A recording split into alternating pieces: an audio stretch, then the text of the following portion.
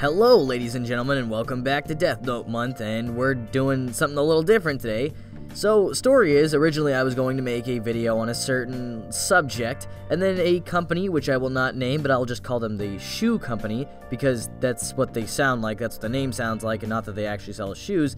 They decided to strike one of my videos on a fan-made thing that they didn't even own, so, you know, that's great. So instead, today, I decided I'm just gonna do what I got the most requests to do during Death Note month, and for some reason, this was what people wanted, a tier maker video on Death Note for some reason. I don't know why people wanted this. Somebody did, I guess. That's what I got the most requests for, so that's what I'm doing as kind of an impromptu finale, because the original one I planned got kind of canceled, because now I can't cover it, since I know it'll go the same way as the other video that got striked did. So, we're covering Death Note characters, since I haven't actually made any list on them, and we're going to be going with all these different rankings, and we're just going to see what I have to say about each one. And don't worry, if you want another video on Death Note, we got one coming down later the year. It'll be something that it'll be pretty interesting. I think you'll like it, but you just gotta stay tuned for that.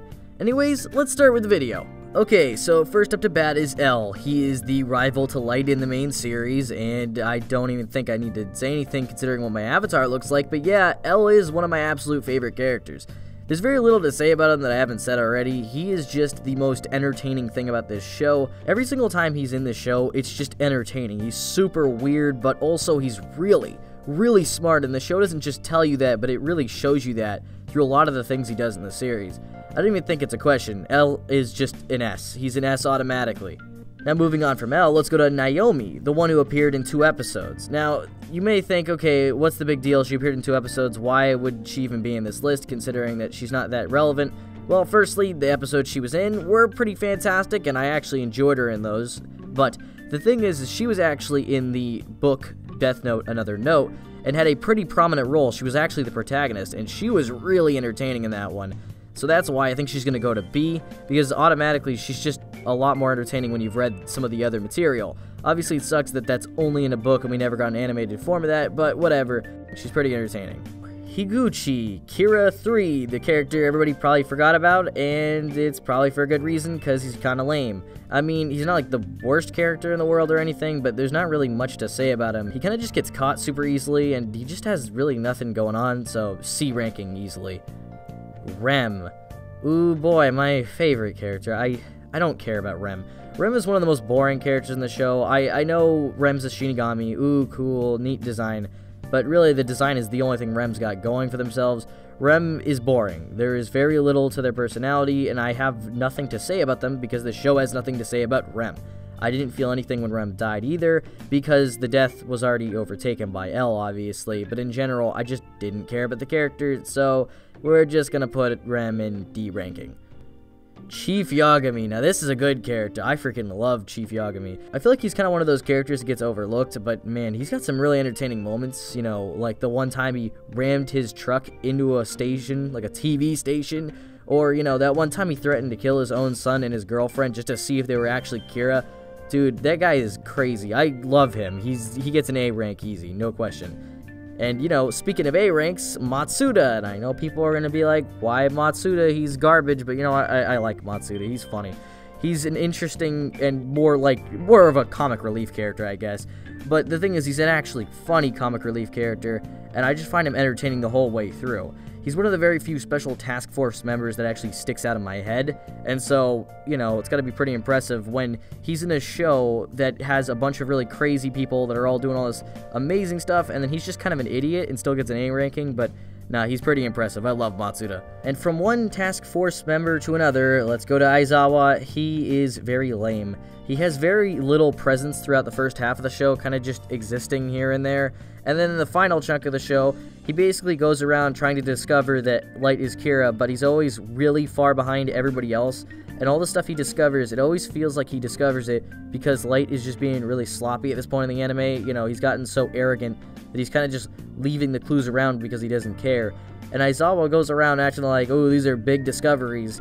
And even Nier doesn't care at all. Nier is so far ahead of him at this point that it feels like what Aizawa does just has no purpose. He's a purposeless character that could have just been erased from the plot, and nothing would have been missing. It would not have affected the show at all, so Aizawa, you get a D. And you know what, since we mentioned Nier, let's go to Nier. Nier is okay.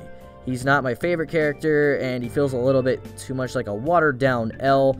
I also don't like the way he ended up figuring out who Kira was, since it felt a little lazy, but he's entertaining enough. I like his whole playing with the toys gimmick, and I think he has a couple cool moments here and there.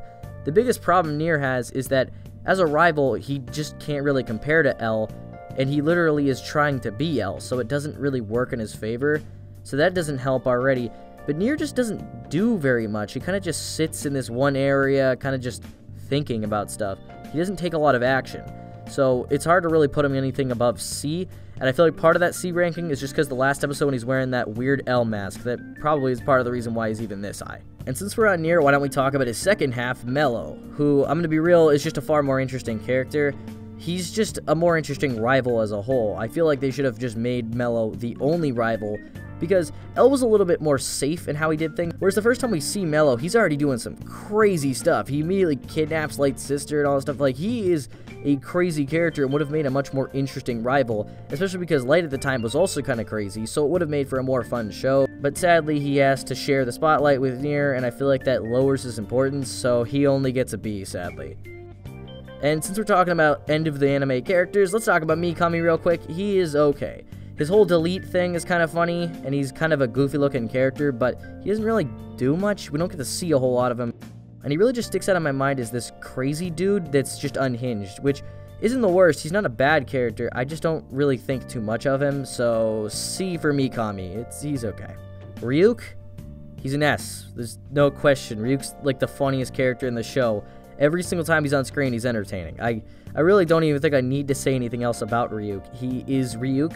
Automatically, he gets an S. Perfect. That's it. Let's move on. So, this is a character that you might not know of if you didn't read another note, but BB, he's a pretty entertaining character. I get asked to talk about him all the time, even though I've already made a couple videos, but I will just say, he's pretty fun. He's lessened a little bit by the fact that he's basically just L, but murderous, but hey, whatever. He's still a fun character.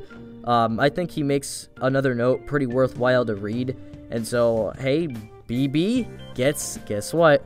A B, you know, really fitting to his name. And no, I didn't just pick that because that's in his name. Okay, so let's talk about Misa, because for some reason a lot of people hate her. I do not hate her. Yes, she gets a bit annoying from time to time, but I really don't think she's even that bad at her worst, and at her best, she's just kind of fun. She's another one of those characters that gets used most prominently in the gag scenes. Like, she's more of a comic relief character in a lot of scenarios, but even when she's not, I think she's just a fairly fun character.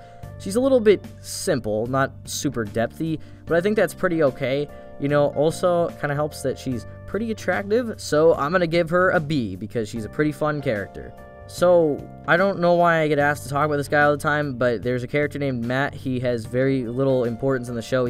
He's more of a background character than anything, and I don't know why people always ask me to talk about him, but people do. So, I'm talking about him. He exists. Not that interesting. D. That's it. I don't have anything else to say about Matt. That's it. And last, and certainly not least at all, Light. So I know that there's a part of the fandom that's not a really big fan of Light. I do not care. I think he is a fantastic protagonist. He's not necessarily a good guy all the time. He's definitely got some problems going on, especially in the last chunk of the anime. But I think Light is a fairly interesting protagonist, even at his worst. Like, he never gets boring. He may get evil, but that's the thing. He's still entertaining to watch. In fact, I feel like if Light was just some boring protagonist that has nothing to say or do, the show would be lame. Nobody would want to watch it. The reason why he's so interesting is because he gets kind of demented sometimes, but he's also really, really smart. Maybe not up to the level of L, but he's still pretty brilliant in a lot of the things he does. I know that he's not perfect, and there are definitely some points in the anime, like in the last third, where he can get on my nerves a little bit. But you know what? I think Light deserves a solid S. He definitely deserves that score. He is a fantastic character.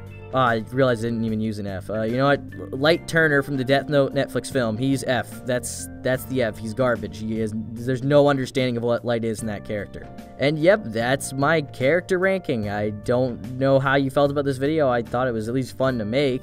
Anyways, why don't you give me your rankings down in the comments below? I want to actually hear these, by the way. I want to see what everybody else thinks, especially for the weirder characters like Rem or Higuchi or BB.